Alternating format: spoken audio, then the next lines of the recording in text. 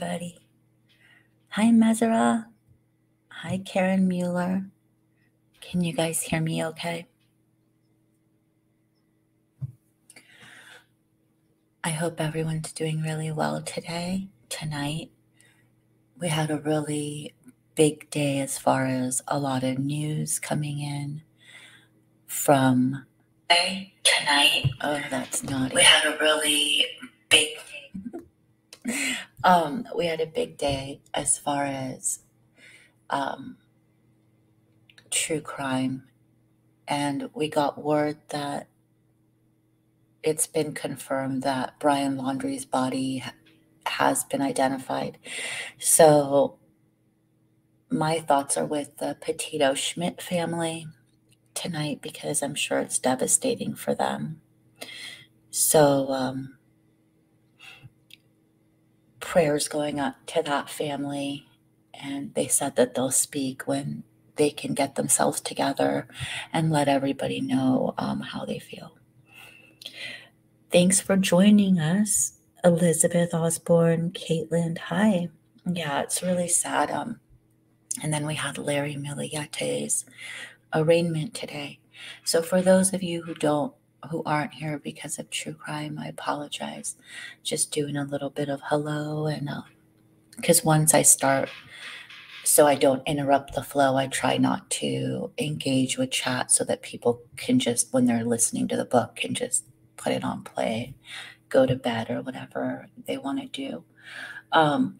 So I haven't read Fight Club since 1999, so there'll probably be mistakes because it's live. Sometimes on the playbacks, I feel people might not realize I'm doing this live. So it is live. There will be, maybe a dog snoring, stuff like that. So that will happen. And we will do about 2 hours. And this will probably be, I want to say 4 parts, but it can be 3 parts. It might be a little bit faster read than Lullaby. So we'll see. And my chair is making this really amazing noise. I'm being sarcastic. But yeah. Hi, Anna Brown. Hi, California Thunder. Hi, Dark Sea. Thank you guys for being here. Okay, so I'm going to start. And everyone relax and get your favorite snack or your favorite comfy clothes on, and let's get into this book and see where this journey takes us today.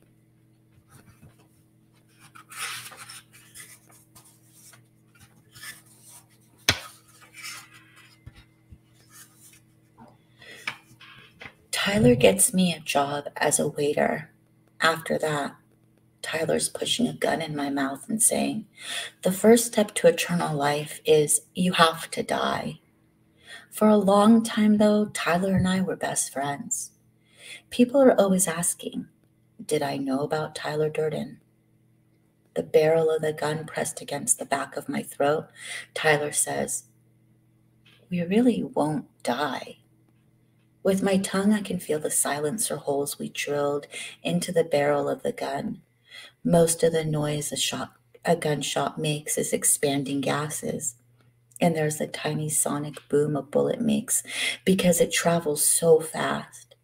To make a silencer, you just drill holes in the barrel of the gun. A lot of holes. This lets the gas escape and slows the bullet to below the speed of sound. You drill the holes wrong, and the gun will blow off your hand. This isn't really death, Tyler says. We'll be legend. We won't grow old. I tongue the barrel into my cheek and say, "Tyler, you're thinking of vampires. The building we're standing on won't be here in 10 minutes. You take a 98% concentration of fuming nitric acid and add the acid to 3 times that amount of sulfuric acid. Do this in an ice bath. Then add glycerin, drop by drop, with an eyedropper. You have nitroglycerin. I know this because Tyler knows this. Mix the nitro with sawdust, and you have a nice plastic explosive. A lot of folks mix their nitro with cotton and add Epsom salts as a sulfate. This works too. Some folks, they use paraffin mixed with nitro. Paraffin has never, ever worked for me. So Tyler and I are on top of the Parker Morris building with the gun stuck in my mouth, and we hear glass breaking. Look over the edge. It's a cloudy day, even this high up. This is the world's tallest building, and this high up, the wind is always cold. It's so quiet this high up, the feeling you get is that you're one of those space monkeys. You do the little job you're trained to do. Pull a lever, push a button. You don't understand any of it, and then you just die.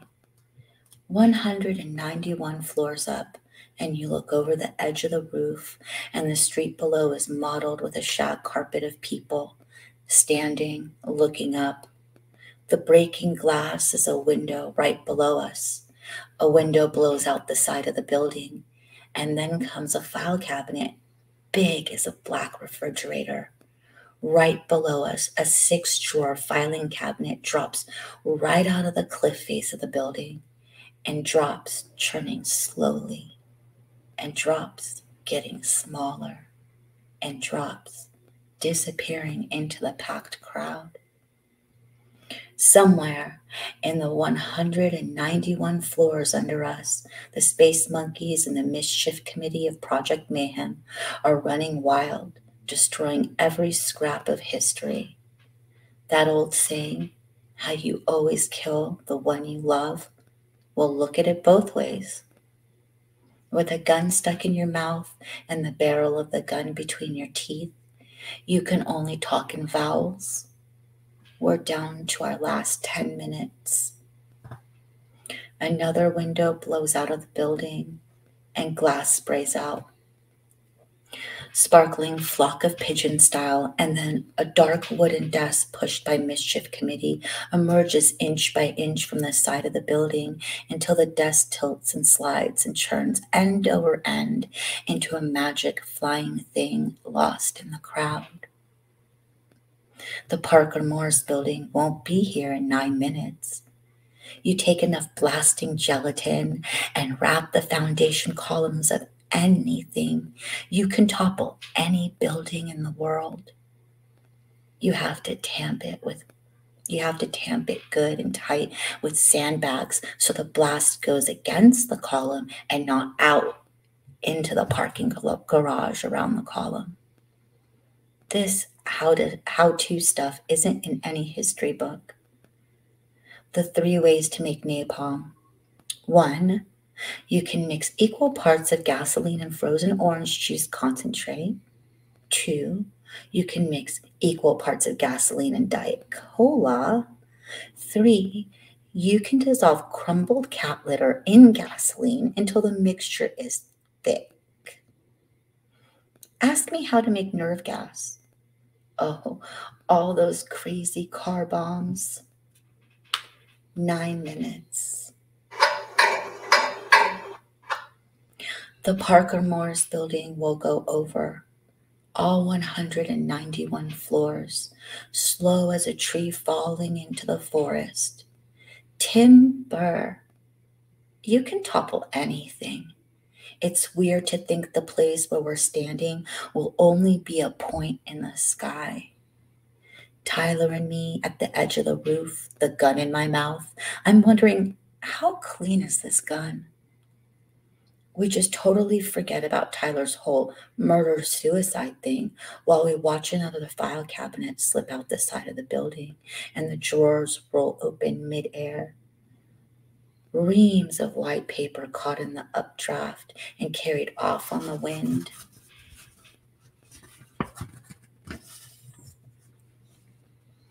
Eight minutes.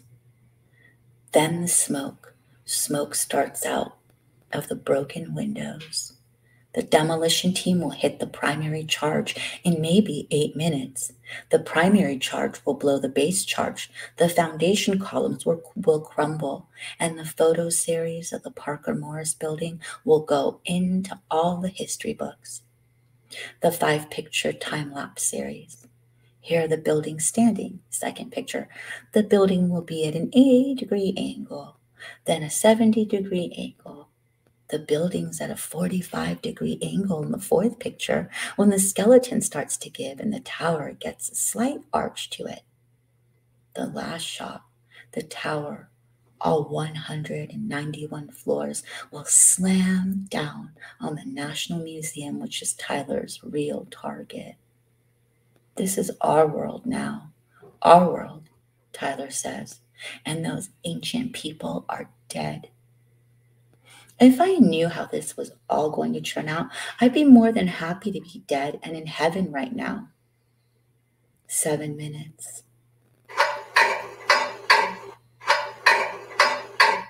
Up on top of the Parker Morris building with Tyler's gun in my mouth, while desks and filing cabinets and computers meteor down on the crowd around the building and smoke funnels up from the broken windows. And the 3 blocks down the street, the demolition team watches the clock. All I know all of this. The gun, the anarchy, the explosion is really about Marla Singer.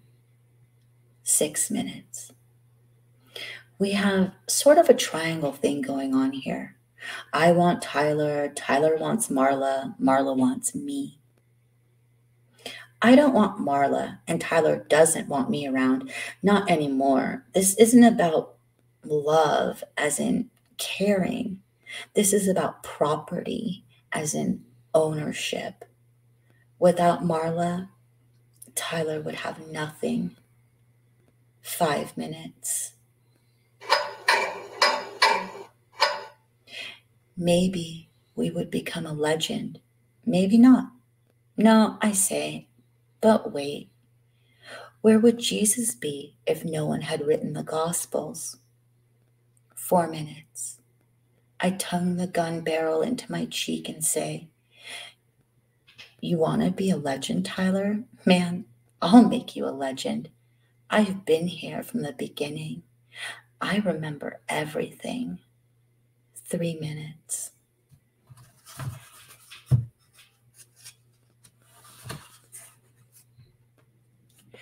Bob's big arms were closed around to hold me inside, and I was squeezed in the dark between Bob's new sweating tits that hang enormous, the way we think of gods as big, going around the church basement full of men each night we met. This is Art. This is Paul. This is Bob. Bob's big shoulders make me think of the horizon. Bob's thick blonde hair was what you get when hair cream calls itself sculpting mousse. So thick and blonde, and the part is so straight. His arms wrapped around me. Bob's hand palms my head against the new tits sprouted on his barrel chest. It'll be all right, Bob says. You cry now. From my knees to my forehead, I feel chemical reactions within Bob burning food and oxygen. Maybe they got it all early enough, Bob says.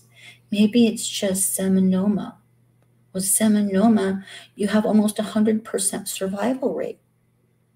Bob's shoulders inhale themselves up in a long draw, then drop, drop, drop in jerking sobs, draw themselves up, drop, drop, drop. I've been coming here every week for 2 years, and every week Bob wraps his arms around me, and I cry. You cry, Bob says, and inhales and sobs, sobs, sobs. Go on now and cry. The big wet face settles down on top of my head, and I am lost inside. This is when I'd cry. Crying is right at hand in the smothering dark. closed inside someone else, when you see how everything you can ever accomplish will end up as trash. Anything you're ever proud of will be thrown away, and I'm lost inside. This is as close as I've been to sleeping in almost a week. This is how I met Marla Singer. Bob cries because 6 months ago his testicles were removed, then hormone support therapy. Bob has tits because his testosterone ration is too high. Raise the testosterone level too much, your body ups the estrogen to seek a balance. This is when I'd cry, because right now your life comes down to nothing, and not even nothing. Oblivion. Too much estrogen and you get bitch tits. It's easy to cry when you realize that everyone you love will reject you or die. On a long enough timeline, the survival rate for everyone will drop to 0. Bob loves me because he thinks my testicles were removed too. Around us in the Trinity Episcopal basement with the thrift store plaid sofas are maybe 20 men and only one woman.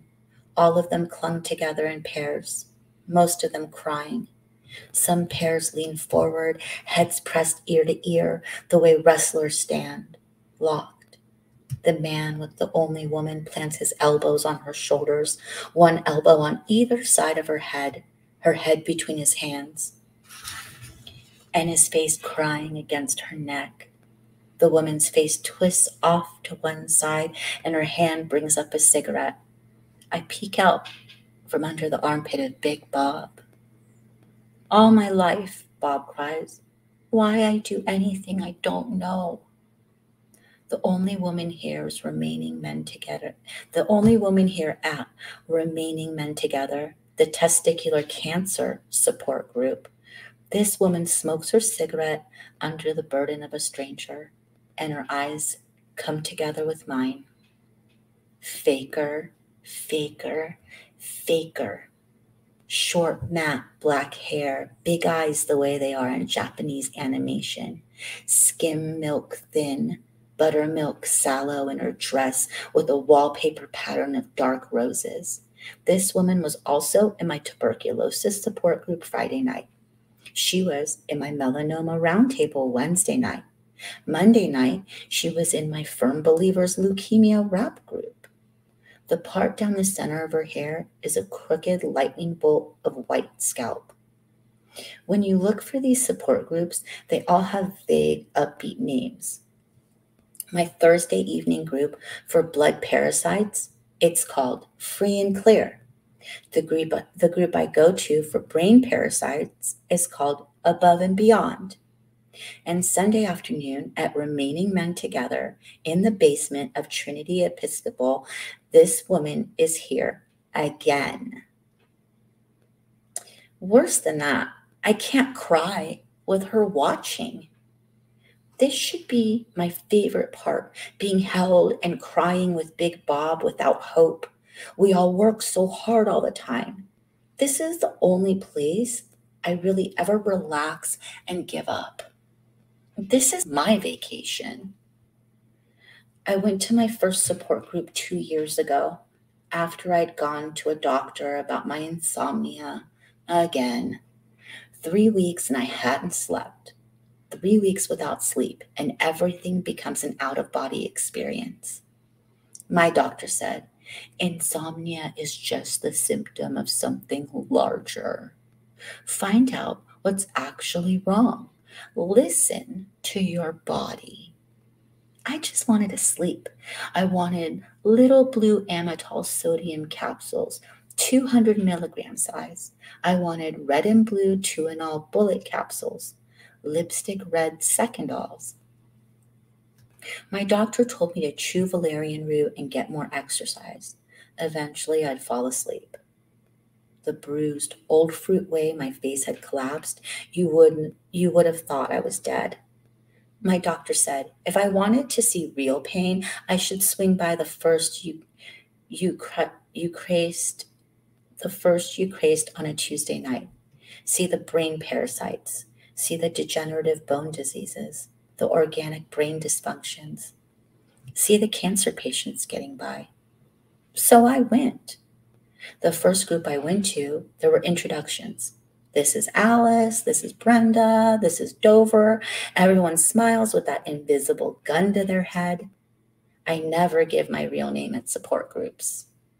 The little skeleton of a woman named Chloe with the seat of her pants hanging down, sad and empty.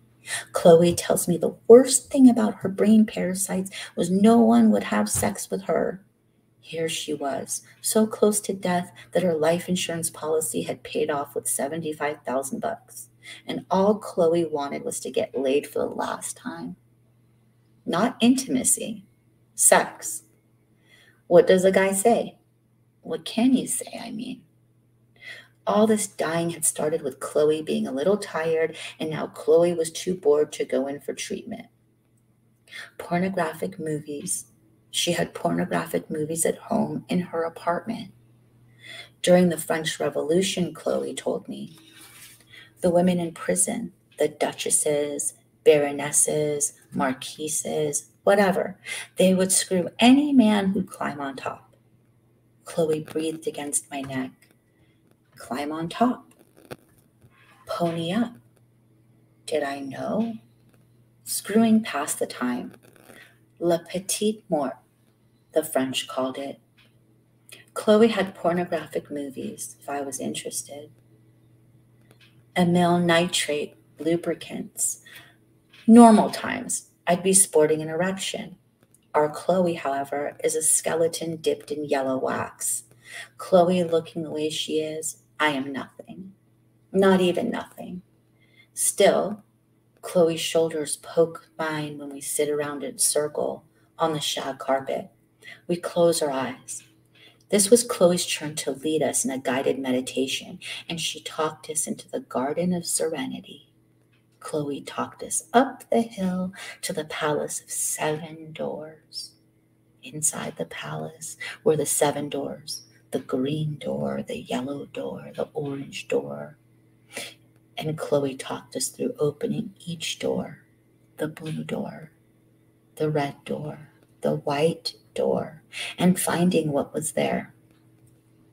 Eyes closed, we imagined our pain as a ball of white, healing light floating around our feet and rising to our knees, our waist, our chest, our chakras opening, the heart chakra, the head chakra.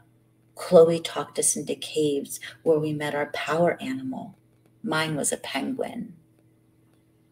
Ice covered the floor of the cave, and the penguin said, "Slide." Without any effort, we slid through the tunnels and galleries. Then it was time to hug. Open your eyes. This was therapeutic physical contact, Chloe said. We should all choose a partner. Chloe threw herself around my head and cried. She had strapless underwear at home and cried. Chloe had oils and handcuffs and cried as I watched the second hand on my watch go around 11 times. So I didn't cry at my first support group 2 years ago. I didn't cry at my second or my third support group either.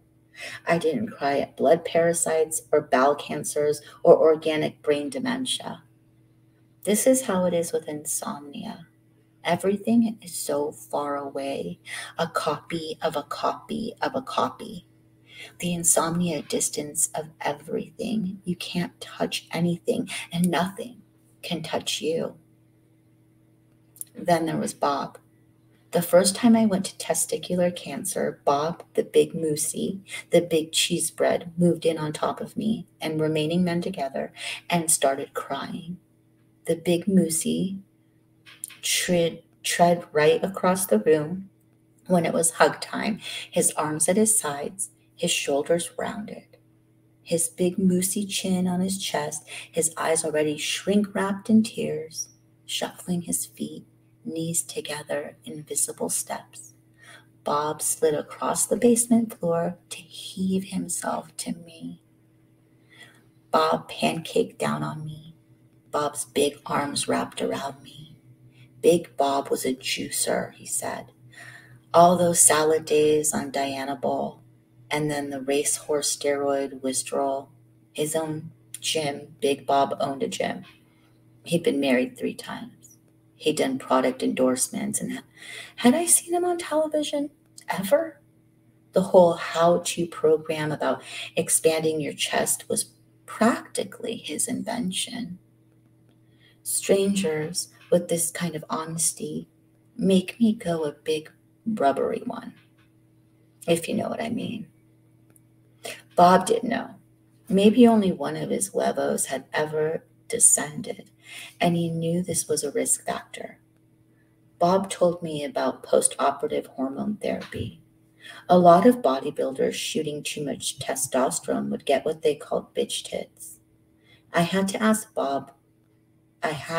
what Bob meant by huevos.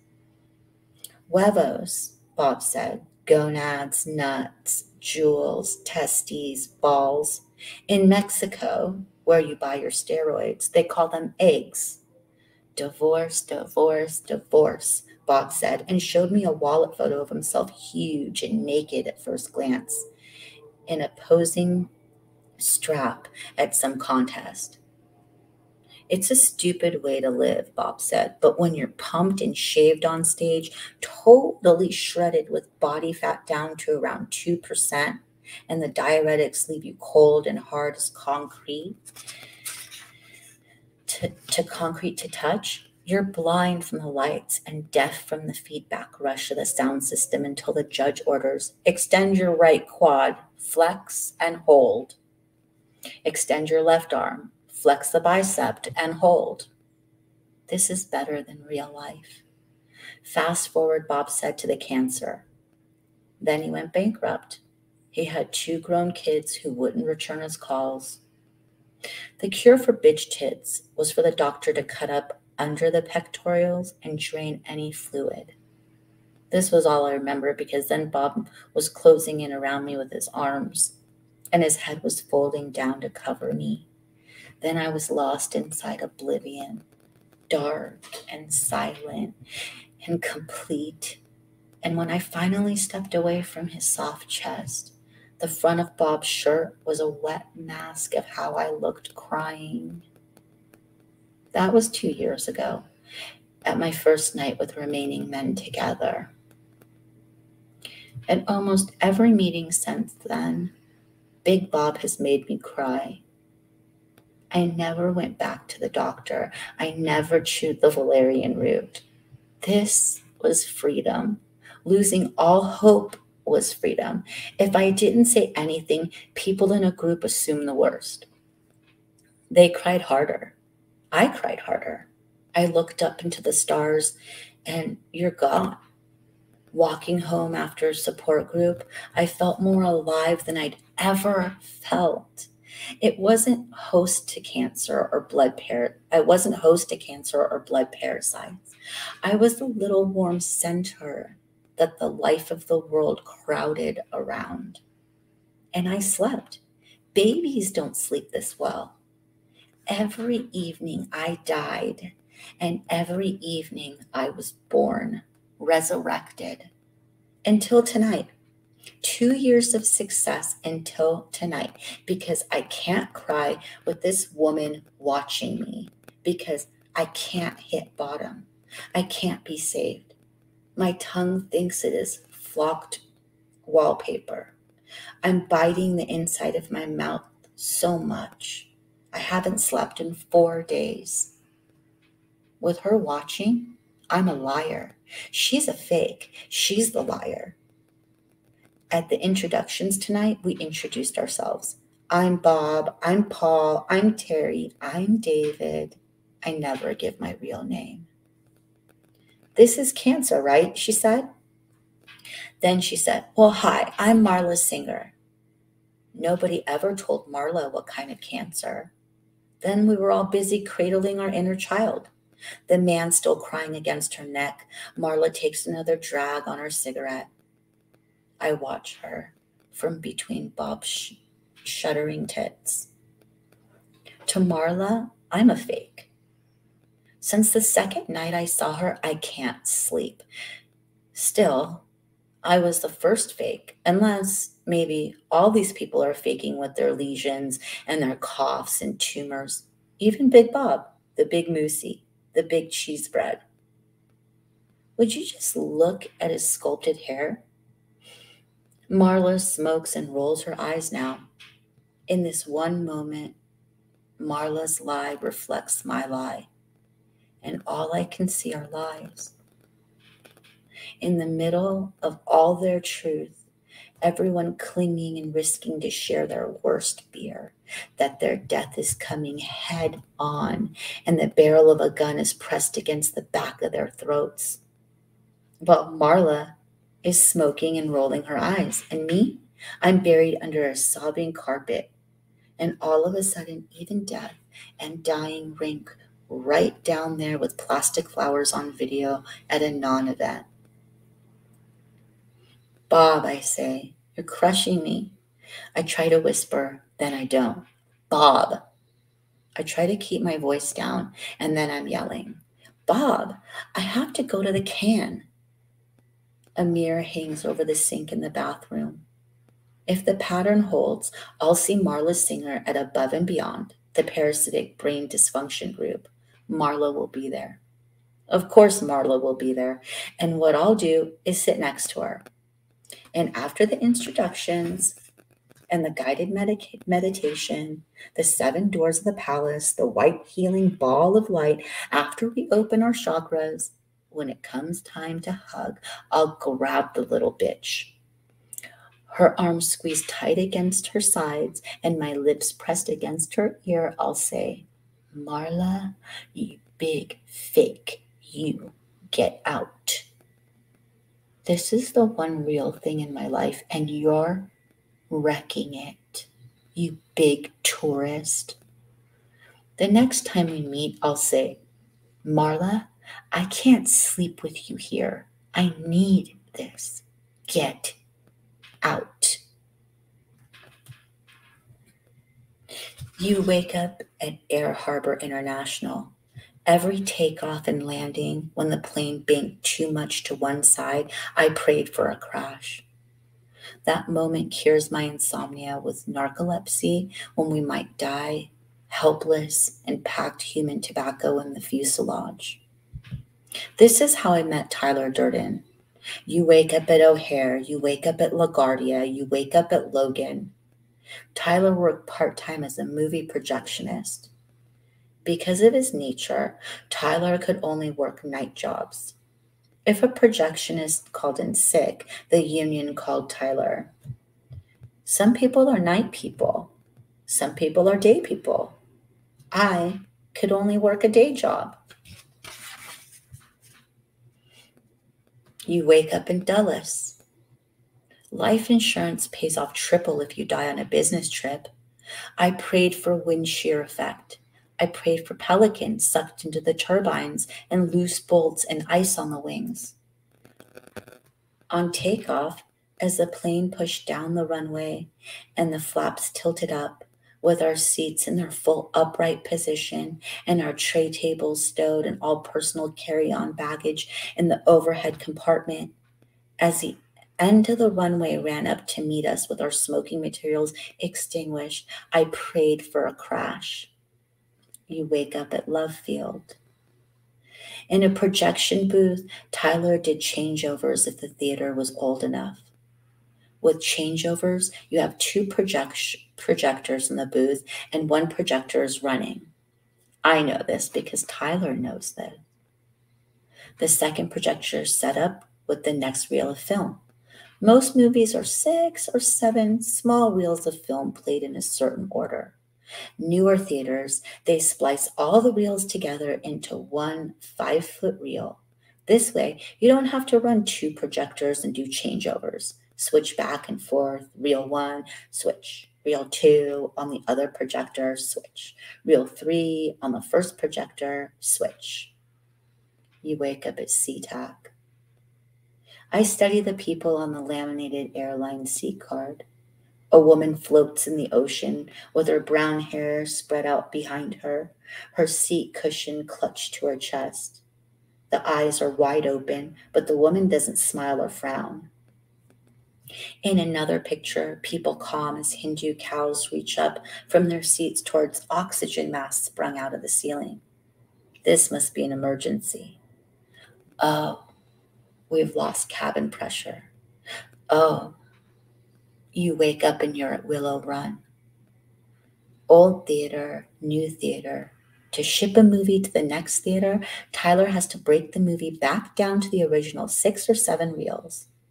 The small reels packed into a pair of hexagonal steel suitcases. Each suitcase has a handle on top. Pick one up and you'll dislocate a shoulder. They weigh that much.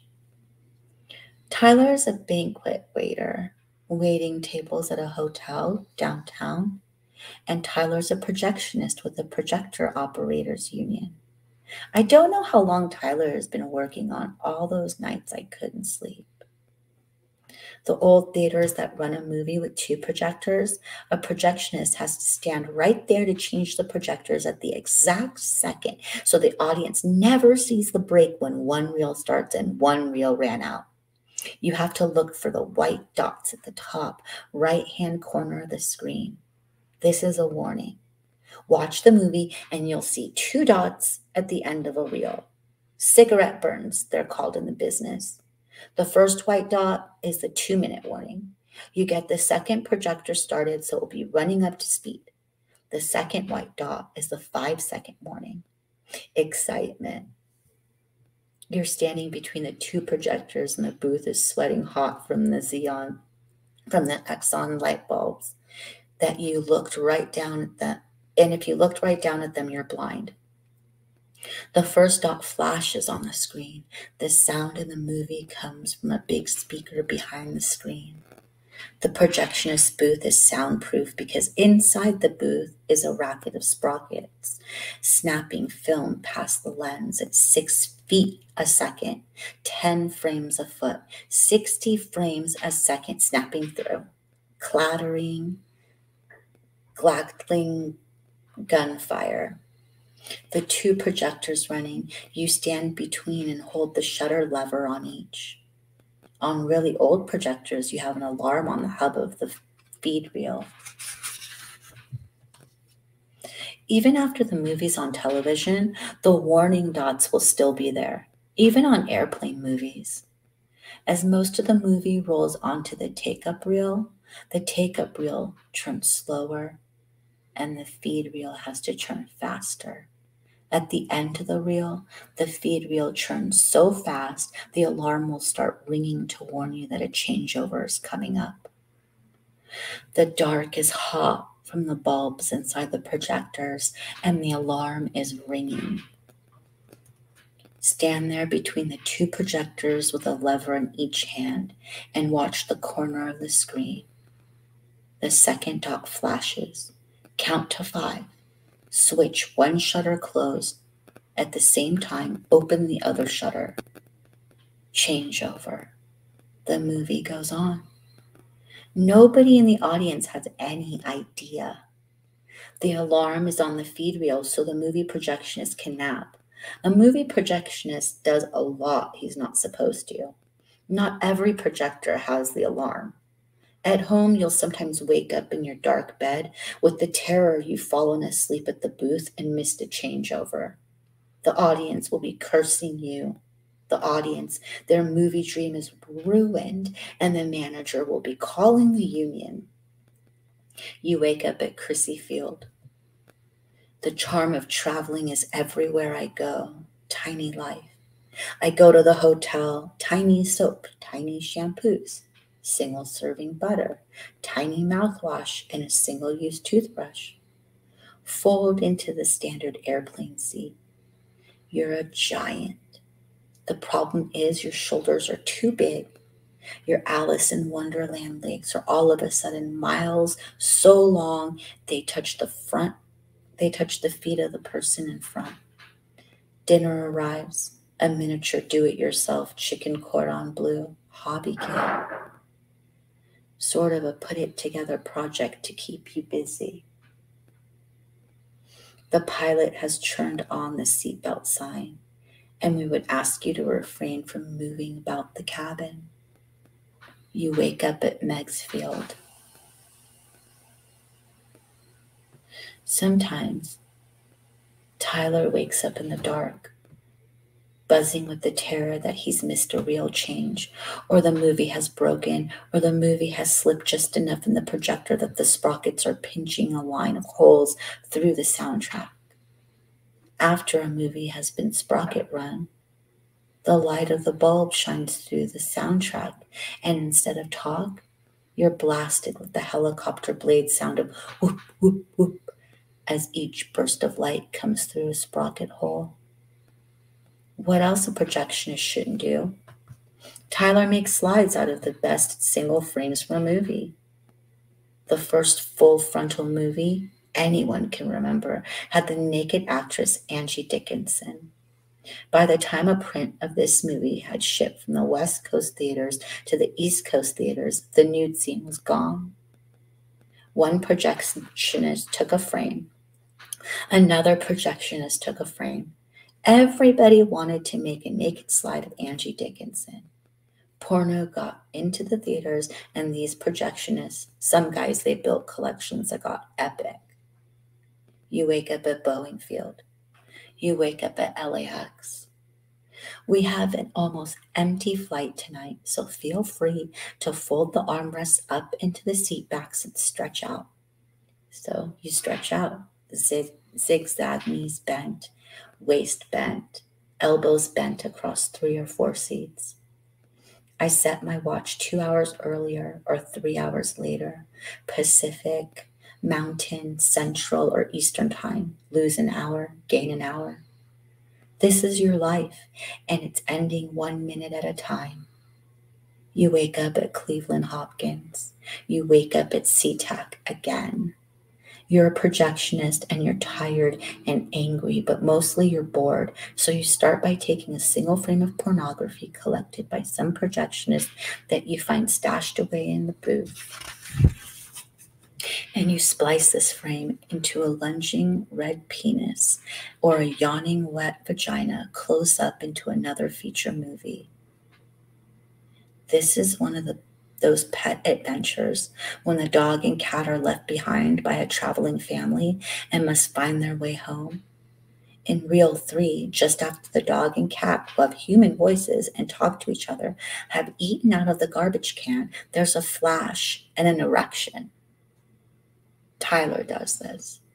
A single frame in a movie is on the screen for 1/16th of a second. Divide a second into 60 equal parts. That's how long the erection is, towering 4 stories tall over the popcorn auditorium. Slippery red and terrible, and no one sees it. You wake up at Logan again. This is a terrible way to travel. I go to meetings my boss doesn't want to attend. I take notes. I'll get back to you. Wherever I'm going, I'll be there to apply the formula. I'll keep the secret intact. It's simple arithmetic. It's a story problem. If a new car built by my company leaves Chicago traveling west at 60 miles per hour and the rear differential locks up and the car crashes and burns with everyone trapped inside, does my company initiate a recall?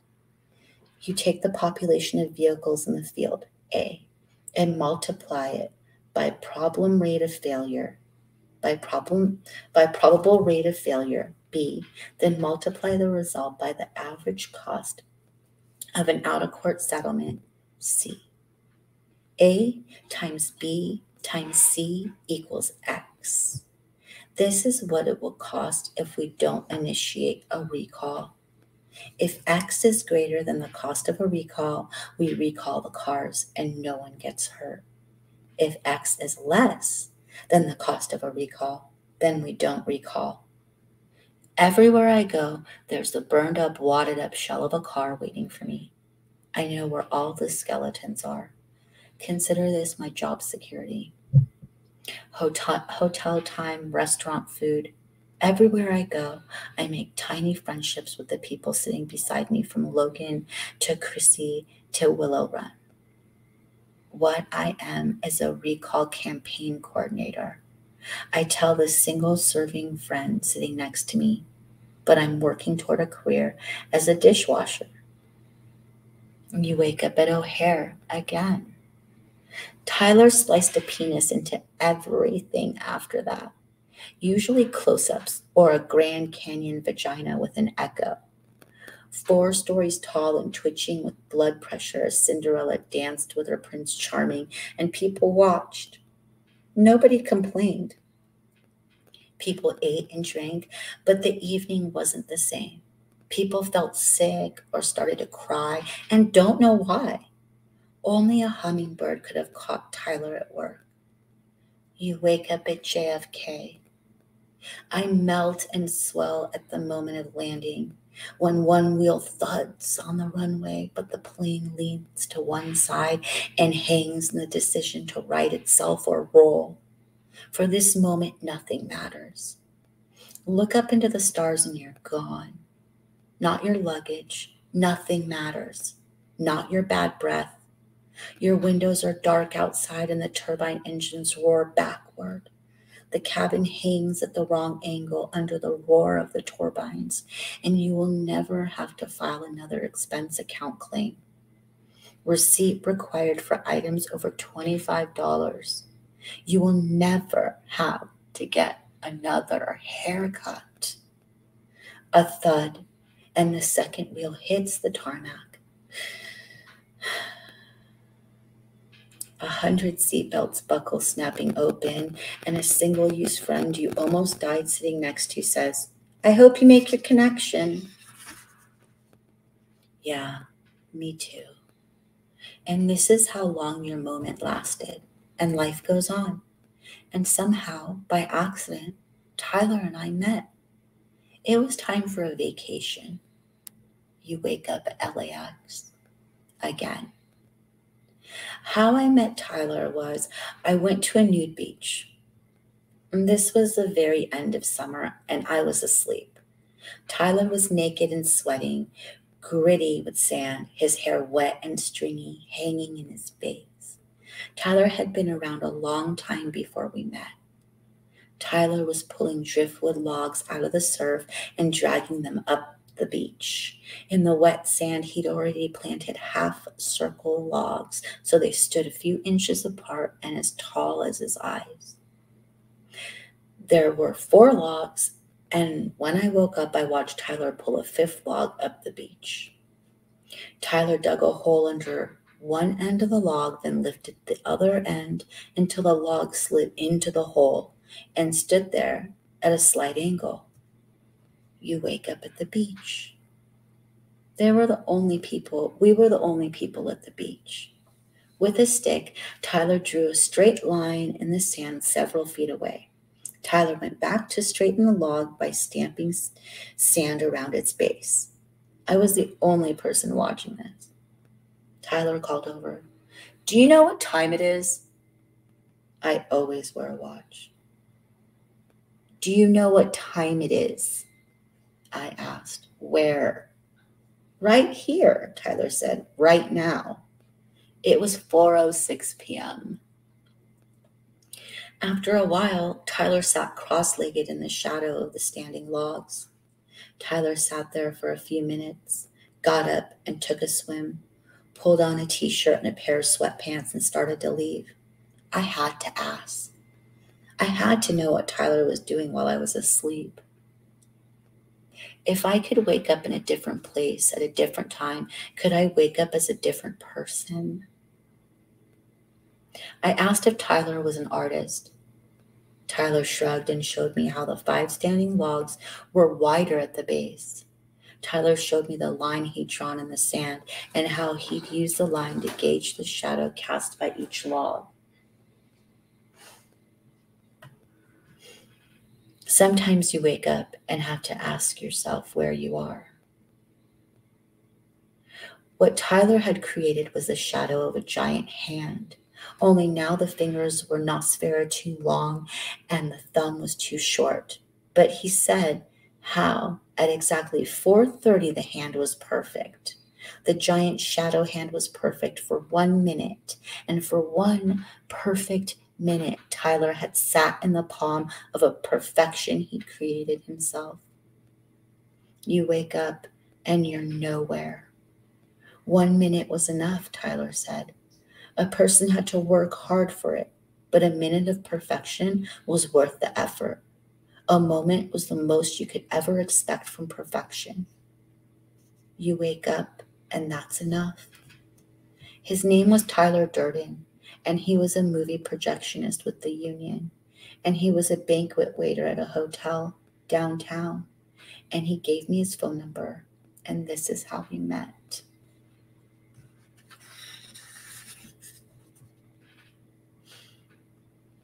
All the usual brain parasites are here tonight. Above and Beyond always gets a big turnout. This is Peter. This is Aldo. This is Marcy. Hi. The introductions. Everybody. This is Marla Singer, and this is her first time with us. Hi, Marla. At Above and Beyond, we start with the catch-up rap. The group isn't called Parasitic Brain Parasites. You'll never hear anyone say parasite. Everybody is always getting better. Oh, this new medication, everyone's always just turned the corner. Still, everywhere there's a squint of the 5-day headache. A woman wipes at involuntary tears. Everyone gets a name tag, and people you've met every Tuesday night for a year, they come at you, handshake hand ready, and their eyes on your name tag. I don't believe we've ever met. No one will ever say parasite. They'll say agent. They don't say cure. They'll say treatment. In catch-up rap, someone will say how the agent has spread into his spinal column, and now all of a sudden he'll have no control of his left hand. The agent, someone will say, has dried the lining of his brain, so now the brain pulls away from the inside of his skull, causing seizures. The last time I was here, the woman named Chloe announced the only good news she had. Chloe pushed herself to her feet against the wooden arms of her chair and said she no longer had any fear of death. Tonight, after the introductions and catch-up rap, a girl I don't know with a name tag that says Glenda says she's Chloe's sister and that at 2 a.m. last Tuesday, Chloe finally died. Oh, this should be so sweet. For 2 years, Chloe's been crying in my arms during hug time, and now she's dead.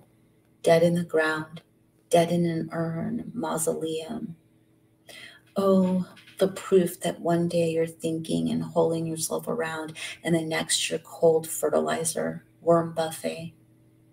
This is the amazing miracle of death, and it should be so sweet if it weren't for, oh, that one, Marla. Oh, and Marla's looking at me again, singled out amongst all the brain parasites. Liar. Faker. Marla's the faker. You're the faker.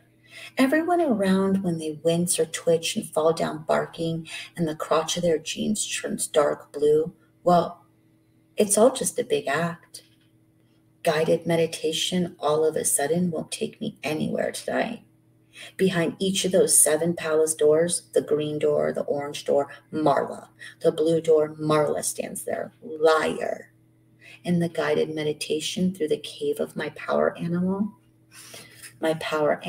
is Marla, smoking her cigarette.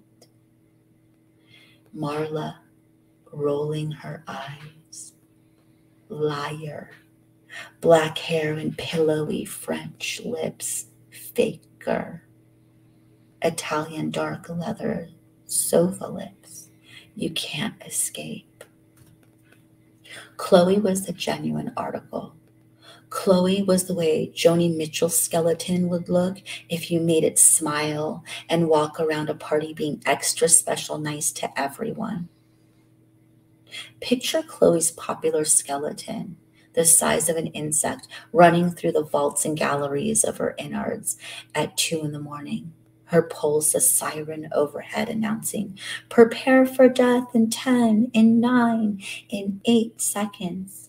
Death will commence in 7, 6.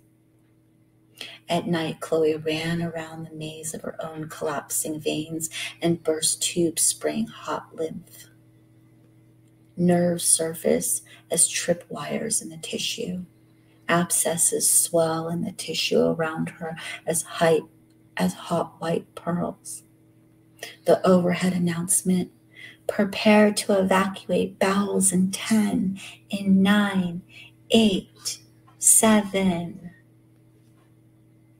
Prepare to evacuate soul in 10, in 9, 8. Chloe splashing through the ankle-deep backup of renal fluid from her failed kidneys. Death will commence in 5, 5, 4, 4. Around her, parasitic life spray paints her heart. 4, 3, 3, 2. Chloe climbs hand over hand up the curdled lining of her own throat. Death to commence in 3, in 2. Moonlight shines in through the open mouth. Prepare for the last breath. Now. Evacuate. Now. Soul clear of body. Now. Death commences. Now. Oh, this should be so sweet. The remembered warm gimble of Chloe still in my arms and Chloe dead somewhere. But no, I'm watched by Marla. In guided meditation, I open my arms to receive my inner child, and the child is Marla, smoking her cigarette. No white healing ball of light. Liar. No chakras. Picture your chakras opening as flowers, and the center of each is a slow motion explosion of sweet light. Liar.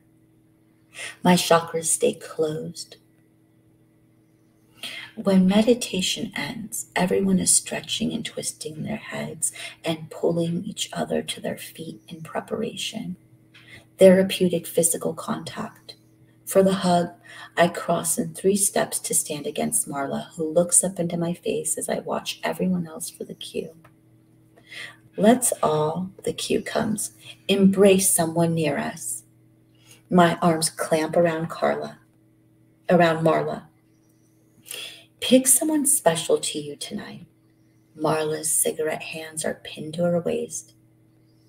Tell this someone how you feel. Marla doesn't have testicular cancer. Marla doesn't have tuberculosis. She isn't dying. Okay, in that brain food philosophy way, we're all dying. But Marla isn't dying the way Chloe was dying. The cue comes. Share yourself. So, Marla, how do you like them apples? Share yourself completely. So, Marla, get out. Get out. Get out. Go ahead and cry if you have to. Marla stares up at me. Her eyes are brown. Her earlobes pucker around earring holes. No earrings. Her chapped lips are frosted with dead skin. Go ahead and cry. You're not dying either, Marla says. Around us, couples stand sobbing, propped against each other.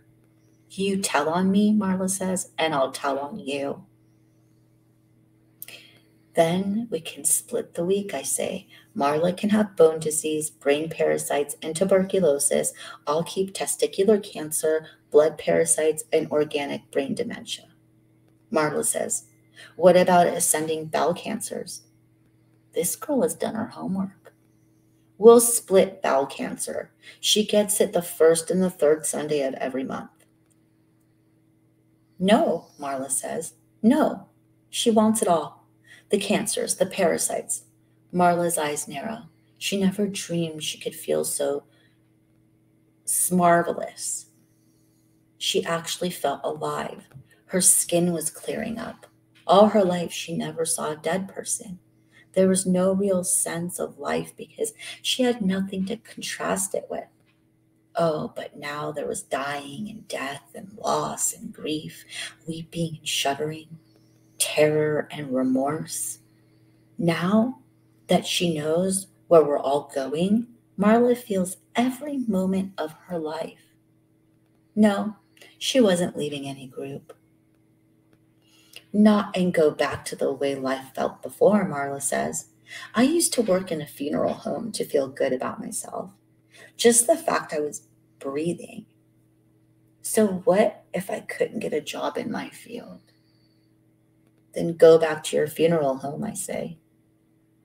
Funerals are nothing compared to this, Marla says. Funerals are all about abstract ceremony. Here, you have real experience of death.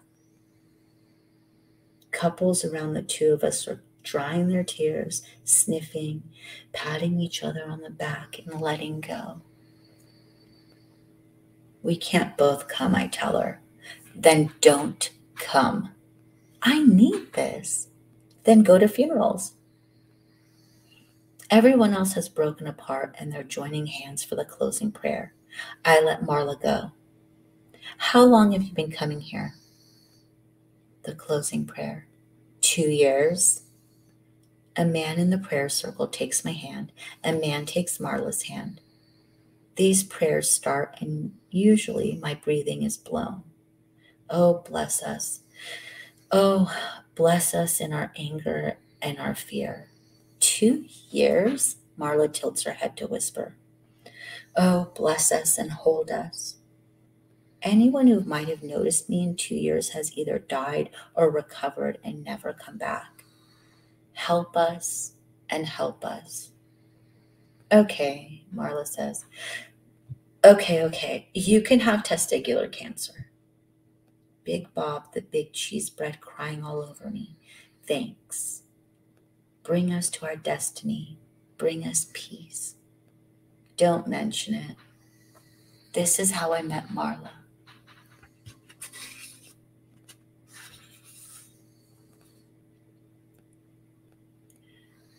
The security task force guy explained everything to me. Baggage handlers can ignore a ticking suitcase. The security task force guy, he called baggage handlers throwers. Modern bombs don't tick, but a suitcase that vibrates, the baggage handlers, the throwers, they have to call the police. How I came to live with Tyler is because most airlines have this policy about vibrating baggage. My flight back from Dulles, I had everything in one bag. When you travel a lot, you learn to pack the same thing for every trip. 6 white shirts, 2 black trousers, the bare minimum you need to survive. Traveling alarm clock, cordless electric razor, toothbrush, 6 pair underwear, 6 pair black socks. It turns out my suitcase was vibrating on departure from Dulles, according to the security task force guy, so the police took it off the flight. Everything was in that bag. My contact lens stuff, 1 red tie with blue stripes, 1 blue tie with red stripes. These are regimental stripes, not club tie stripes, and 1 solid red tie. A list of all these things used to hang on the inside of my bedroom door at home. Home was a condominium on the 15th floor of a high-rise, a sort of filing cabinet for widows and young professionals. The marketing brochure promised a foot of concrete floor, ceiling, and wall between me and any adjacent stereo or turned-up television, a foot of concrete and air conditioning. You couldn't open the windows, so even with maple flooring and dimmer switches, all 1,700 airtight feet would smell like the last meal you cooked on your last trip to the bathroom. Yeah, there was the butcher block countertops and low voltage track lighting. Still, a foot of concrete is important when your next door neighbor lets the battery on her hearing aid go and has to watch her game shows at full blast. Or when a volcanic blast of burning gas and debris that used to be your living room set and personal effects blows out of your floor-to-ceiling windows and sails down, flaming, to leave just your condo, only yours, a gutted, charred concrete hole in the cliff side of the building. These things happen.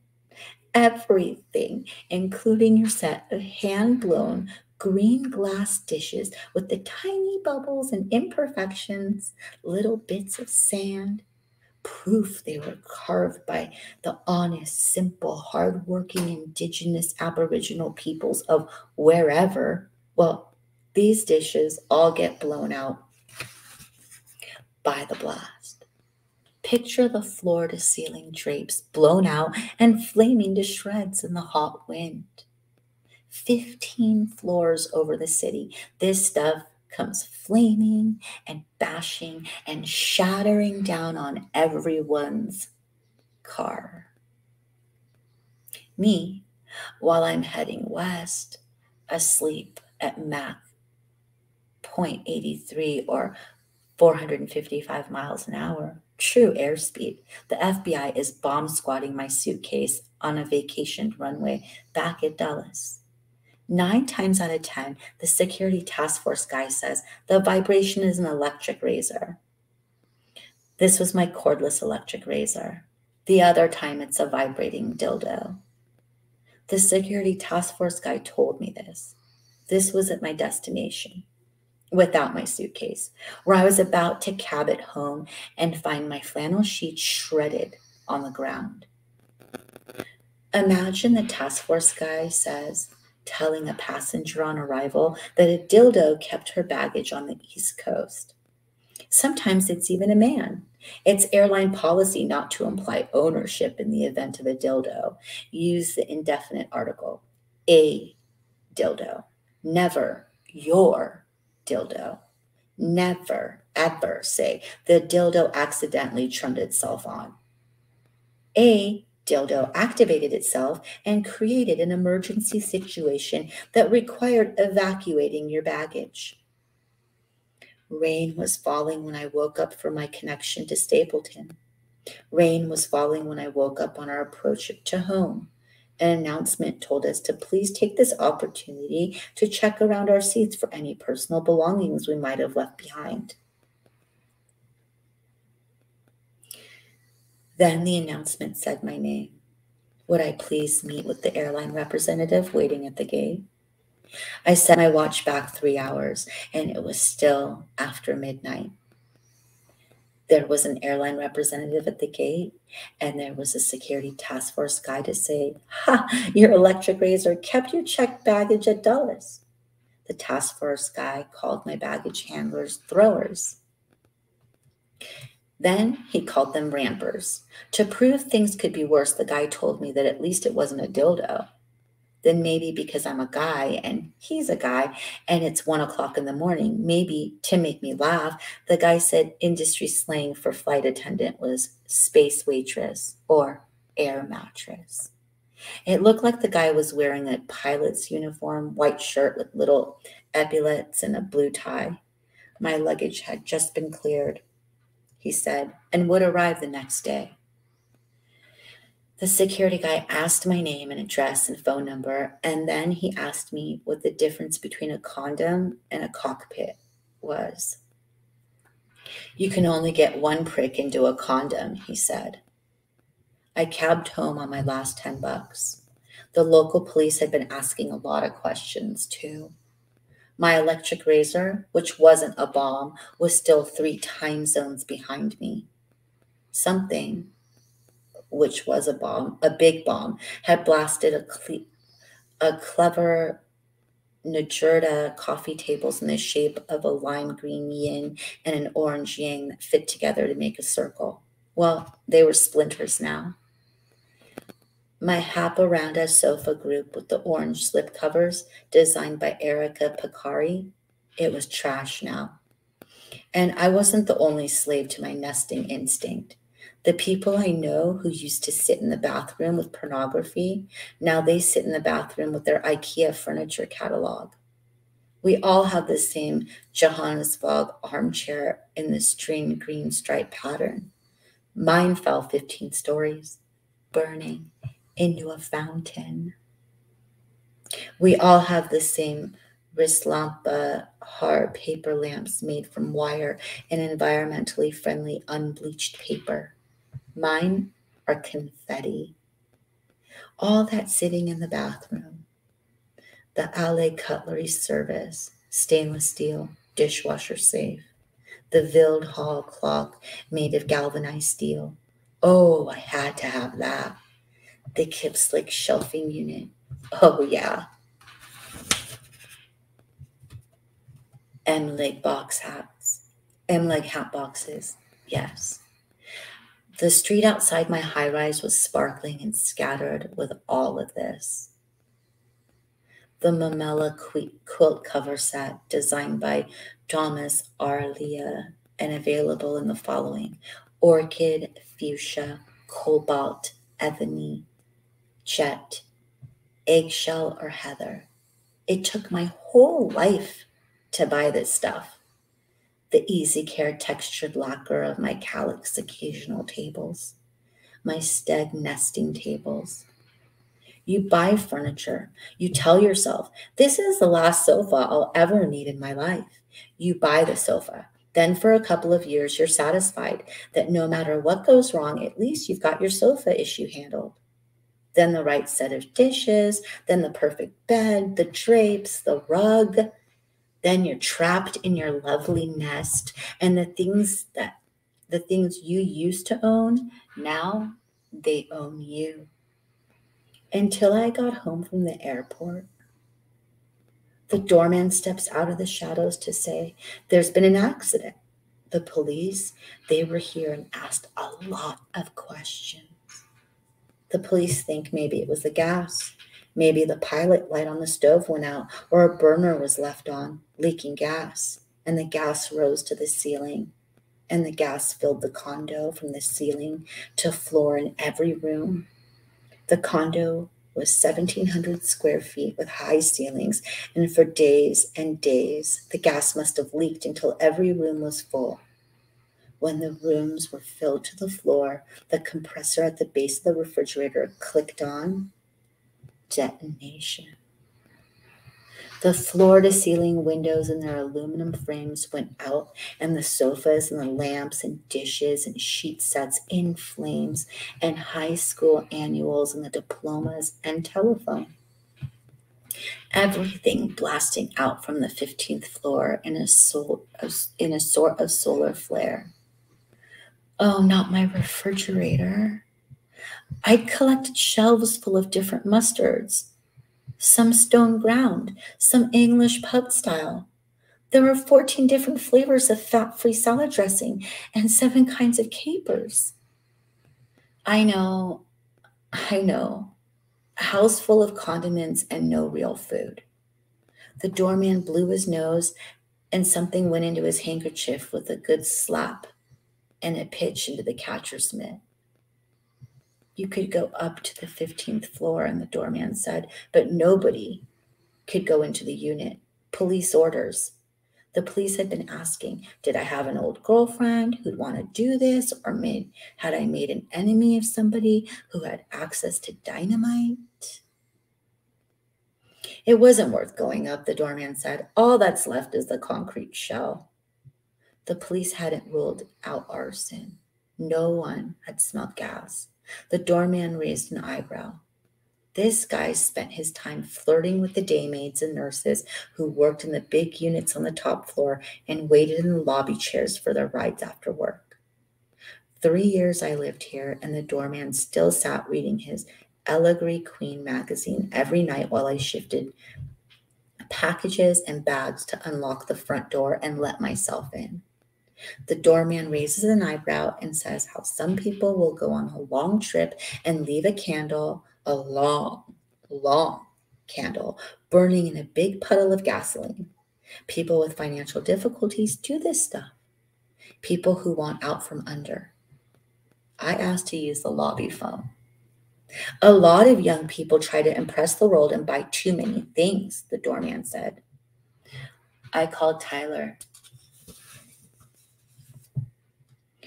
The phone rang in Tyler's rented house on Paper Street. "Oh, Tyler, please deliver me." And the phone rang. The doorman leaned into my shoulder and said, "A lot of young people don't know what they really want." "Oh, Tyler, please rescue me." And the phone rang.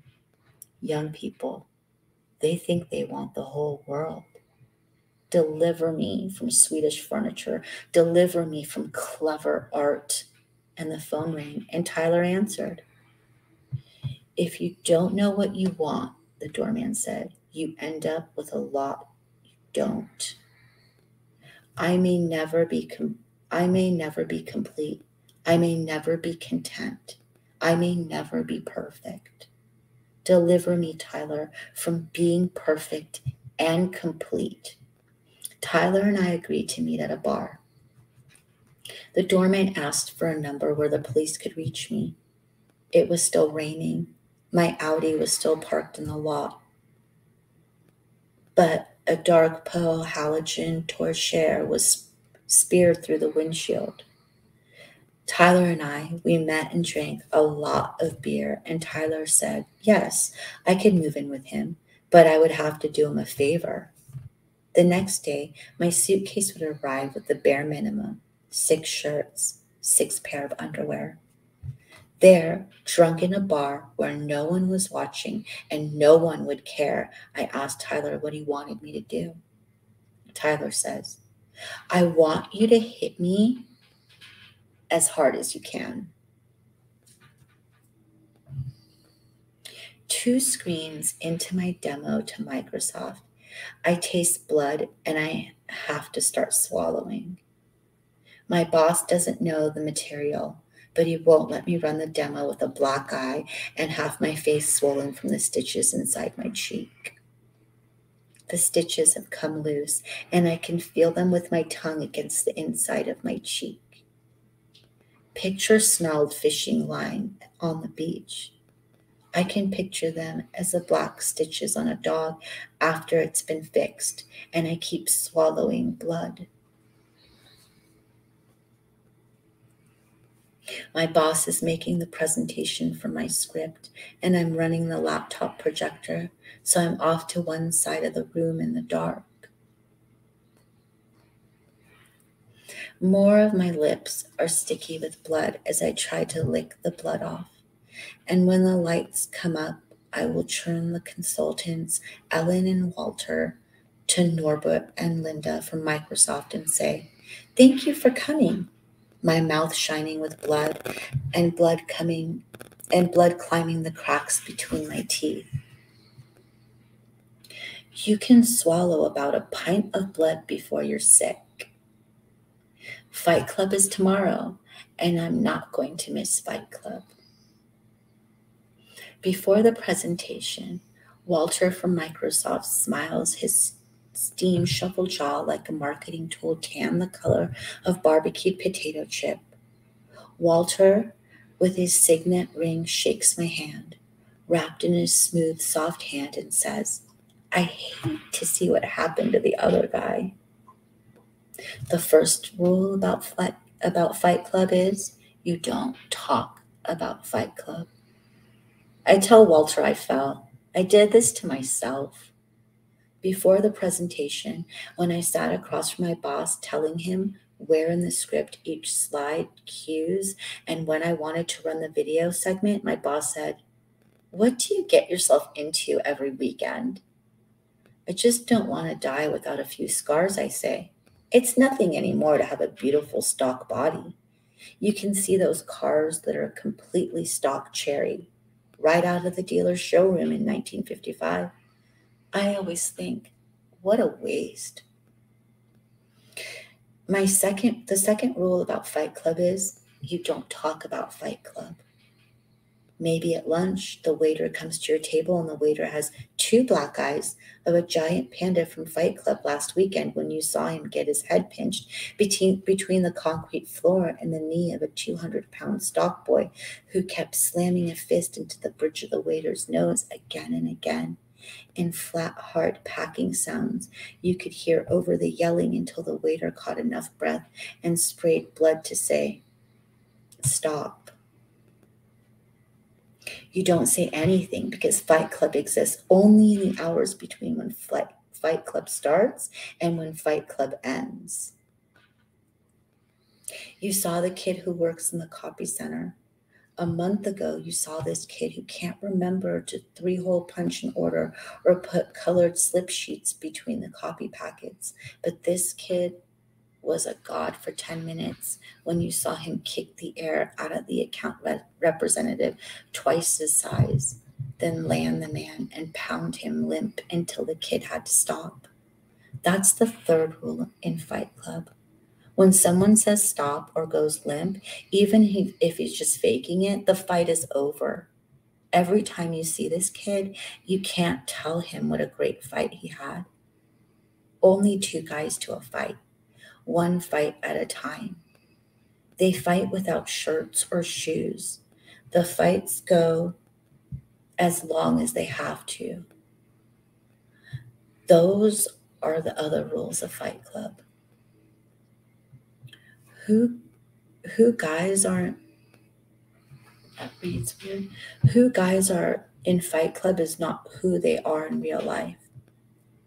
Even if you told the kid in the copy center that he had a good fight, you wouldn't be talking to the same man. Who I am in Fight Club is not someone my boss knows. After a night in Fight Club, everything in the real world gets volume trimmed down. Nothing can piss you off. Your word is law, and if other people break that law or question you, even that doesn't piss you off.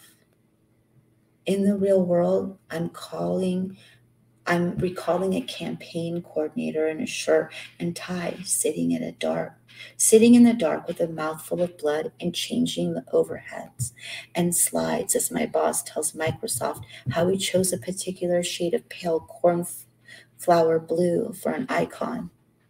The first Fight Club was just Tyler and I pounding on each other.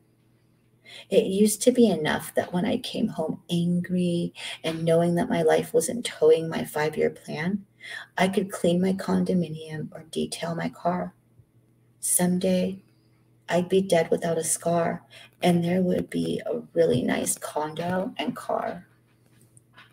Really, really nice until the dust settled or the next owner. Nothing is static. Even the Mona Lisa is falling apart. Since Fight Club, I can wiggle half the teeth in my jaw.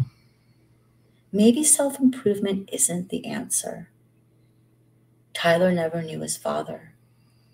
Maybe self-destruction is the answer. Tyler and I still go to Fight Club together. Fight Club is in the basement of a bar now, after the bar closes on Saturday night, and every week you go and there's more guys there. Tyler gets under one light in the middle of the black concrete basement, and he can see the light flickering back out of the dark in 100 pairs of eyes.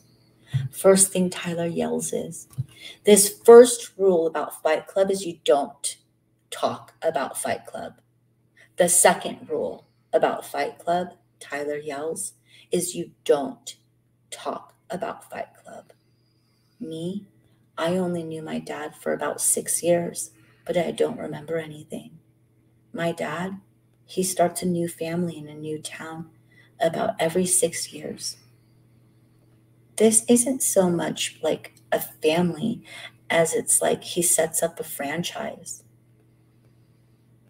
What you see at Fight Club is a generation of men raised by women. Tyler standing under one light in the after midnight blackness of a basement full of men. Tyler runs through the other rules. 2 men per fight, 1 fight at a time, no shoes, no shirts. Fights go on as long as they have to. And the 7th rule, Tyler yells, is if this is your first night at Fight Club, you have to fight. Fight Club is not football on television. You aren't watching a bunch of men you don't know halfway around the world beating on each other live by satellite with a 2-minute delay. Commercials pitching beer every 10 minutes, and a pause now for station identification. After you've been to Fight Club, watching football on television is watching pornography when you could be having great sex. Fight Club gets to be your reason for going to the gym and keeping your hair cut short and cutting your nails. The gyms you go to are crowded with guys trying to look like men, as if being a man means looking the way a sculptor or an art director says. Like Tyler says, even a souffle looks pumped. My father never went to college, so it was really important I go to college. After college, I called him long distance and said, "Now what?" My dad didn't know. When I got a job and turned 25, long distance, I said, "Now what?" My dad didn't know, so he said, "Get married." I'm a 30-year-old boy, and I'm wondering if another woman is really the answer I need. What happens at Fight Club doesn't happen in words. Some guys need a fight every week. This week, Tyler says it's the first 50 guys through the door and that's it. No more. Last week, I tapped a guy, and he and I got on the list for a fight. This guy must have had a bad week.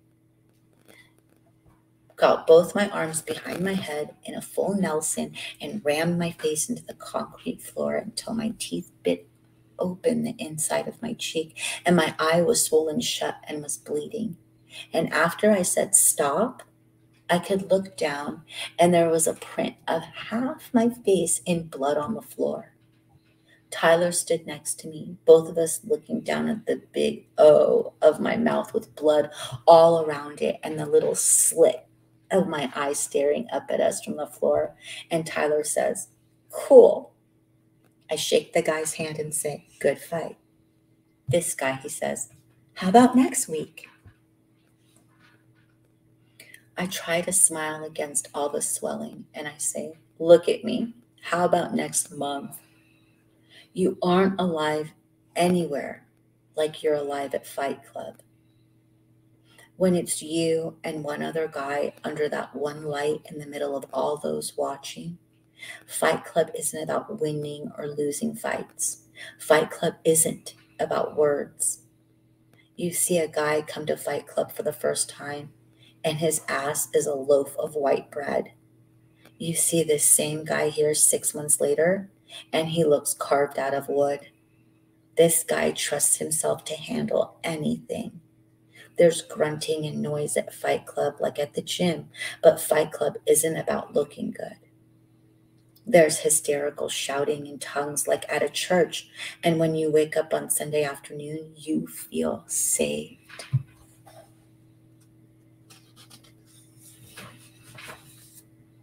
After my last fight, the guy who fought me mopped the floor while I called my insurance to pre-approve a visit to the emergency room.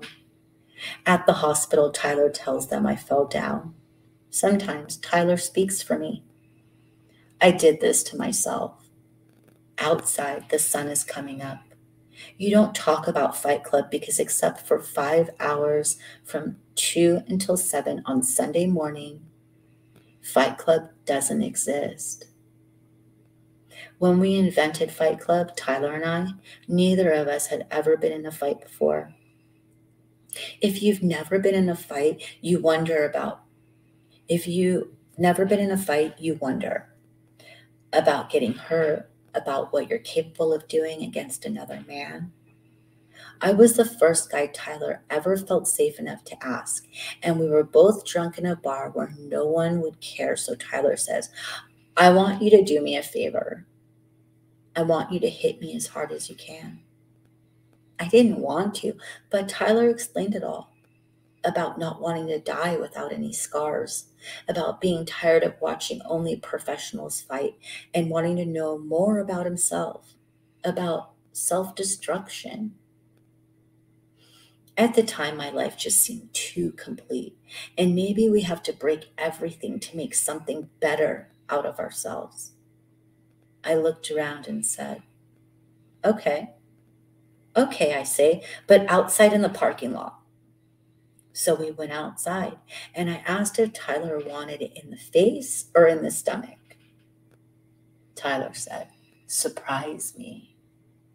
I said I'd never hit anybody. Tyler says, so go crazy, man. I said, close your eyes. Tyler said, no. Like every guy on his first fight in Fight Club, I breathed in and swung my fist in a roundhouse at Tyler's jaw, like in every cowboy movie we'd ever seen. And me, my first connection connected with the side of my fist connected with the side of Tyler's neck. Shit, I said. That didn't count. I want to try it again. Tyler said, yeah, it counted, and hit me straight on. Pow. Just like a cartoon boxing glove on a spring on a Saturday morning cartoon, right in the middle of my chest, and I fell back against a car. We both stood there, Tyler rubbing the side of his neck and me holding a hand on my chest. Both of us knowing we'd gotten somewhere we'd never been, and like the cat and mouse in cartoons, we were still alive and wanted to see how far we could take this thing and still be alive. Tyler said, cool. I said, hit me again. Tyler said, no, you hit me. So I hit him. A girl's wide roundhouse to the right under his ear, and Tyler shoved me back and stomped the heel of his shoe in my stomach. What happened next and after that didn't happen in words, but the bar closed and people came out and shouted around us in the parking lot. Instead of Tyler, I felt finally I could get my hands on everything in the world that didn't work. My cleaning that came back with the collar buttons broken, the bank that says I'm hundreds of dollars overdrawn, my job where my boss got on my computer and fiddled with my DOS execute commands, and Marla Singer, who stole the support groups from me. Nothing was solved when the fight was over, but nothing mattered. The first night we fought was a Sunday night, and Tyler hadn't shaved all weekend, so my knuckles burned raw from his weekend beard. Lying on our backs in the parking lot, staring up at one star that came through the streetlights, I asked Tyler what he'd been fighting. Tyler said, his father. Maybe we didn't need a father to complete ourselves. There's nothing personal about who you fight in Fight Club. You fight to fight. You're not supposed to talk about Fight Club, but we talked, and for the next couple of weeks, guys met in that parking lot after the bar had closed, and by the time it got cold, another bar offered the basement where we meet now. When Fight Club meets, Tyler gives the rules. He and I decided. Most of you, Tyler yells in the cone of light in the center of the basement full of men. You're here because someone broke the rules. Somebody told you about Fight Club. Tyler says, well, you better stop talking, or you better start another Fight Club, because next week you put your name on a list when you get here, and only the first 50 names on that list get in. If you get in, you set up your fight right away if you want a fight. If you don't want to fight, there are guys who do. So maybe you should just stay at home. If this is your first night at Fight Club, Tyler yells, you have to fight. Most guys are at Fight Club because of something they're too scared to fight. After a few fights, you're afraid a lot less. A lot of best friends meet for the first time at Fight Club. Now, I go to meetings or conferences and see faces at conference tables, accountants and junior executives or attorneys with broken noses, spreading out like an eggplant under the edges of Band-Aids, or they have a couple of stitches under an eye or a jaw wired shut. These are the quiet young men who listen until it's time to decide. We nod to each other. Later, My boss will ask me how I know so many of these guys. According to my boss, there are fewer and fewer gentlemen in business and more thugs. The demo goes on. Walter from Microsoft catches my eye. Here's a young guy with perfect teeth and clear skin and the kind of job you bother to write the alumni magazine about getting. You know, he was too young to fight in any wars, and if his parents weren't divorced, his father was never home. And here he's looking at me with half my face clean shaven and half a leering bruise hidden in the dark, blood shining on my lips. And maybe Walter's thinking about a meatless, pain-free potluck he went to last weekend, or the ozone, or the Earth's desperate need to stop cruel product testing on animals. But probably he's not. One morning, there's the dead jellyfish of a used condom floating in the toilet. This is how Tyler meets Marla. I get up to take a leak, and there against the sort of cave paintings of a dirt in a toilet bowl is this.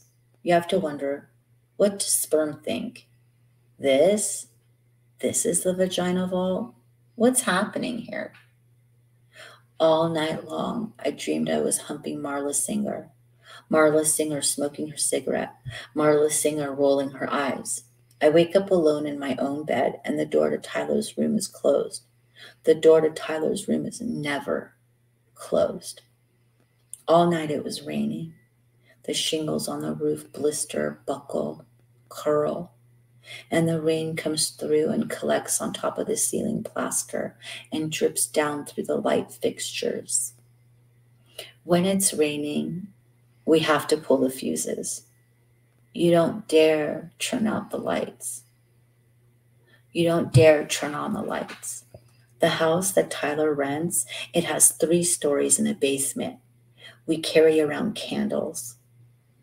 It has pantries and screens, sleeping porches, and stained glass windows on the stairway landing. There are bay windows with window seats in the parlor. The baseboard moldings are carved and varnished and 18 inches high. The rain trickles down through the house, and everything wooden swells and shrinks, and the nails in everything wooden. The floors and baseboards and window casings, the nails inch out and rust. Everywhere there are rusted nails to step on or snag your elbow on. And there's only 1 bathroom for 7 bedrooms. And now there's a used condom. The house is waiting for something, a zoning change or a will to come out of probate, and then it'll be torn down. I asked Tyler how long he's been here, and he said about 6 weeks. Before the dawn of time, there was an owner who collected lifetime stacks of the National Geographic and Reader's Digest. Big teetering stacks of magazines that get taller every time it rains. Tyler says the last tenant used to fold the glossy magazine pages for cocaine envelopes. There's no lock on the front door from when the police or whoever kicked in the door. There's 9 layers of wallpaper swelling on the dining room walls. Flowers under stripes, under flowers, under birds, under grass cloth. Our only neighbors are a closed machine shop, and across the street, a block-long warehouse. Inside the house, there's a closet with 7-foot rollers for rolling up dance gang tablecloths so they never have to be creased. There's a cedar-lined, refrigerated fur closet. The tile in the bathroom is painted with little flowers, nicer than most everybody's wedding china. And there's a used condom in the toilet. I've been living with Tyler about a month. Tyler comes to breakfast with hickeys sucked all over his neck and chest. And I'm reading through an old Reader's Digest magazine. This is the perfect house for dealing drugs. There are no neighbors. There's nothing else on Paper Street except for warehouses and the pulp mill. The fart smell of steam from the paper mill, and the hamster cage smell of wood chips and orange pyramids around the mill.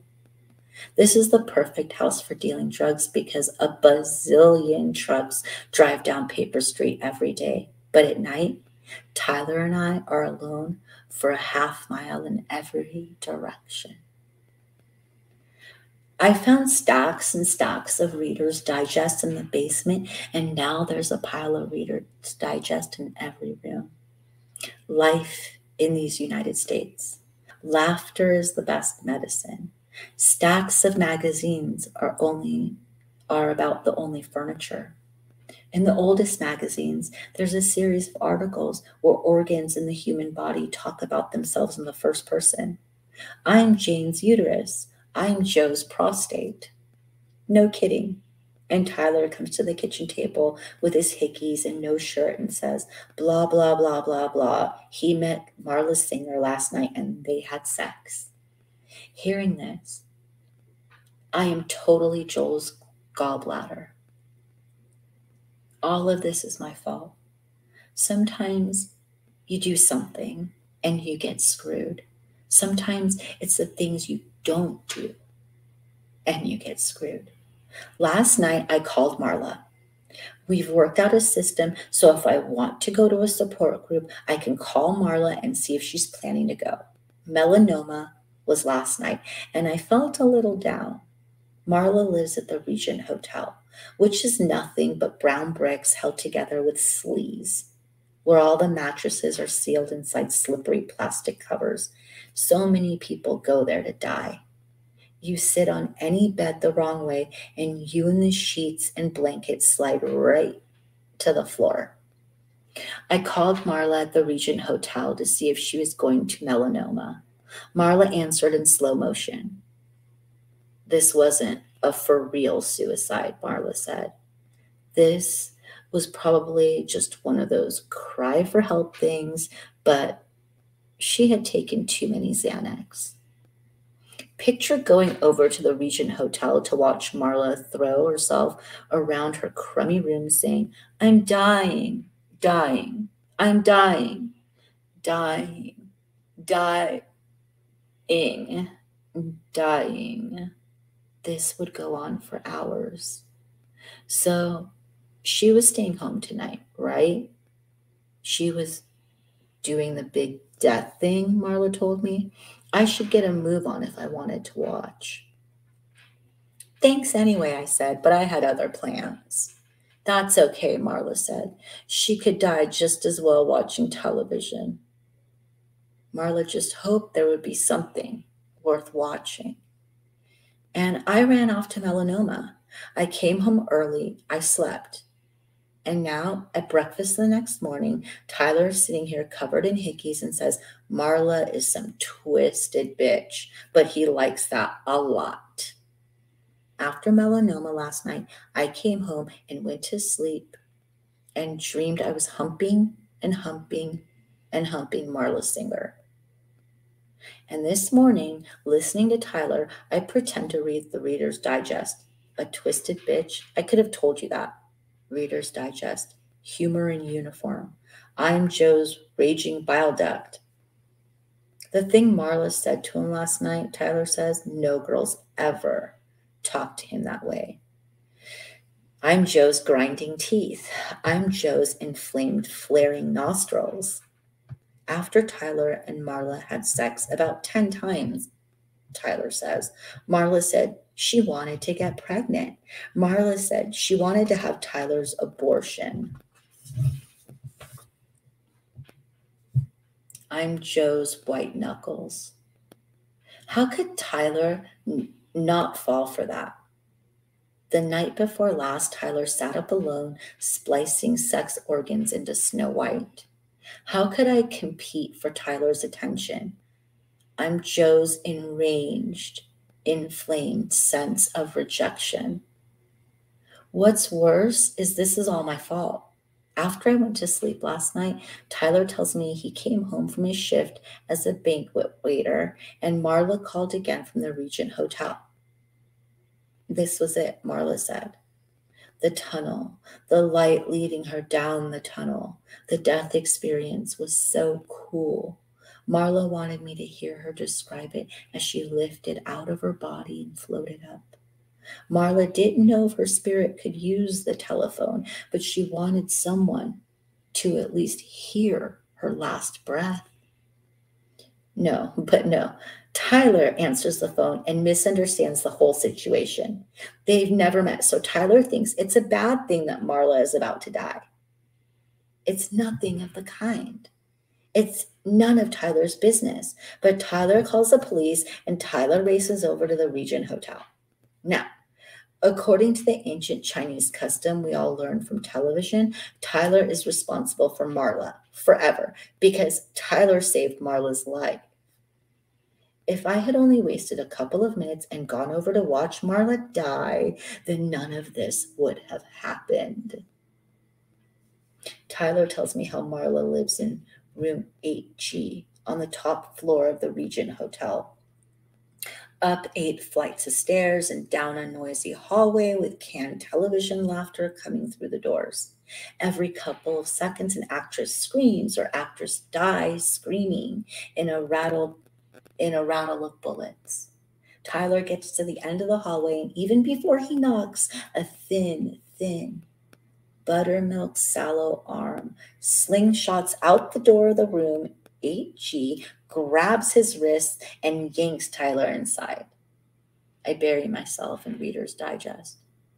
Even as Marla yanks Tyler into her room, Tyler can hear brake squeals and sirens collecting out in front of the Regent Hotel. On the dresser, there's a dildo made of the same soft pink plastic as a million Barbie dolls. And for a moment, Tyler can picture millions of baby dolls and Barbie dolls and dildos injection molded and coming off the same assembly line in Taiwan. Marla looks at Tyler, looking at her dildo, and she rolls her eyes and says, "Don't be afraid. It's not a threat to you." Marla shoves Tyler back out in the hallway, and she says she's sorry, but he shouldn't have called the police, and that's probably the police downstairs right now. In the hallway, Marla locks the door to 8G and shoves Tyler toward the stairs. On the stairs, Tyler and Marla flatten against the wall as police and paramedics charge by with oxygen, asking which door will be 8G. Marla tells them the door at the end of the hall. Marla shouts to the police that the girl who lives in 8G used to be a lovely, charming girl, but the girl is a monster bitch monster. The girl is infectious, human waste, and she's confused and afraid to commit to the wrong thing, so she won't commit to anything. The girl in 8G has no faith in herself, Marla shouts. And she's worried that as she grows older, she'll have fewer and fewer options. Marla shouts, "Good luck." The police pile up the locked door to 8G, and Marla and Tyler hurry down to the lobby. Behind them, a policeman is yelling at the door, "Let us help you. Miss Singer, you have every reason to live. Just let us in, Marla, and we can help you with your problems." Marla and Tyler rushed out into the street. Tyler got Marla into a cab, and high up on the 8th floor of the hotel, Tyler could see shadows moving back and forth across the windows of Marla's room. Out on the freeway, with all the lights and the other cars, 6 lanes of traffic racing toward the vanishing point, Marla tells Tyler he has to keep her up all night. If Marla ever falls asleep, she'll die. A lot of people wanted Marla dead, she told Tyler. These people were already dead and on the other side, and at night, they called on the telephone. Marla would go to bars and hear the bartender calling her name, and when she took the call, the line was dead. Tyler and Marla, they were up almost all night in the room next to mine. When Tyler woke up, Marla had disappeared back to the Regent Hotel. I tell Tyler, Marla Singer doesn't need a lover. She needs a caseworker, Tyler says. Don't call this love. Long story short, now Marla's out to ruin another part of my life. Ever since college, I make friends. They get married. I lose friends. Fine. Neat, I say. Tyler asks, is this a problem for me? I'm Joe's clenching bowels. No, I say, it's fine. Put a gun to my head and paint the wall with my brains. Just great, I say. Really. How you guys doing in chat? We'll probably stop here because the next chapter is pretty long and we're almost at 2 hours. Thank you guys for being here. So what do you guys think so far? It's really, it's a little bit different than the movie, right? I mean, you're getting into the characters' heads a lot. And next time I will not be using this chair.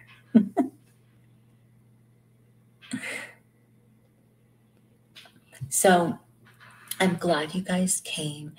And a lot of the reason that I don't talk in like the lives and say a lot of stuff is because on playback, I'm not at a point where I'm editing out like all the stuff I'm saying. So on playback, people don't want like people that just want to hear the book and don't know about like our little community. They don't want to hear like all this talking. So yeah, and sometimes, like I said in the beginning, they don't know we're live. So I hope you guys enjoyed it. Thank you guys so much for being here. What we'll probably do, I don't know if I'll be able to do the second part this week, but definitely, I would say Monday. We have a lot going on in true crime right now. But look out for my, like scheduled live. We'll do this live also. I'll put it in a playlist, and when it's done, you just start at the beginning of the playlist, and it'll be like 8 hours of reading a book when it's all done and said and done. Thank you so much. Thank you, Karen Morgan, Mama Libra Scales. Thank you guys for being here. I hope the sound was good because on my end, I heard a lot of my chair and I don't know if I like that. So I hope it's not like that on the playback. Thank you, Caitlin. I'm so glad you guys could join me here.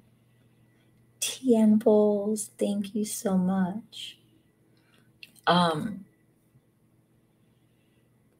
Thank you guys.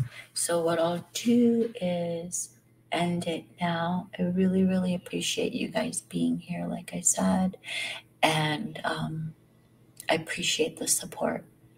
Have a really good night. Talk to you guys soon. Good night.